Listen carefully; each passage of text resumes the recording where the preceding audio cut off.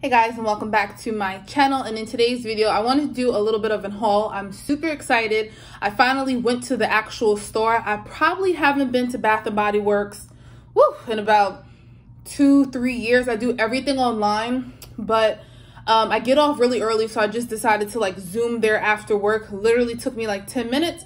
So I literally got like a case and everything. I got 6 candles.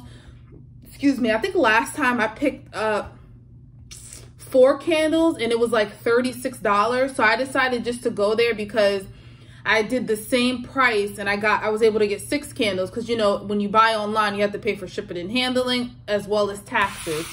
So the candles were originally $14.50 and I got them on sale for $5.95. This is only for today, August 18th. And I'll probably put this video up early so that if you guys are still interested, you guys can go online, but you need the coupon code.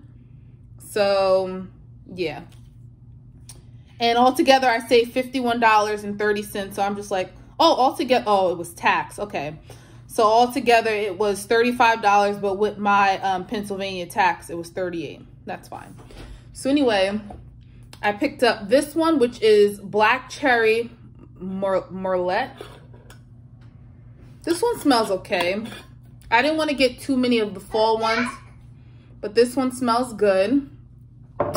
This one, which one is a repurchase? Jabari, go back in the room, please, with your M&Ms. This one is a repurchase. This is the Cinnamon Spice Vanilla. It smells so good. It smells so good. And it's very, very potent when you smell it, but it's very soft when you light it. It smells so good. And these are, to me personally, these are not worth $15. I think they're definitely worth the $6. They last, I would say, for about a month. Okay, go back in the room, please. It matters how long you keep them lit for. I personally keep mine lit for like 5 to 7 hours. So I guess it matters. If you're like a 2-hour, 3-hour person, it would probably last longer than a month, but I tend to burn mine for a long time. I got this Cactus Blossom, which smells like a perfume. It smells really good. So I want to see what it smells like when it burns. But that's this one. I never tried this one before either. None of these I never tried except for this one, the Cinnamon Spice Vanilla. I love vanilla. And I love pumpkin too. So I was excited for the fall ones. This is Vanilla Pumpkin Marshmallow. Don't really like the style of it, but it has... the vanilla and the pumpkin is very strong. You don't really smell them. Did I say mushroom? I meant marshmallow. I don't know if I said mushroom or marshmallow. This one I really like the color of. Is this the same thing? This says sweet. Oh no, this says sweet cinnamon pumpkin. I love cinnamon too.